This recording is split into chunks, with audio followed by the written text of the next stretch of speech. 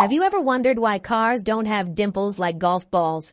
We know that the dimples on a golf ball can significantly improve its aerodynamics, reducing drag and allowing the ball to travel farther. So, would adding dimples to a car enhance its fuel efficiency? To test this idea, the team from Mythbusters conducted an experiment on a car.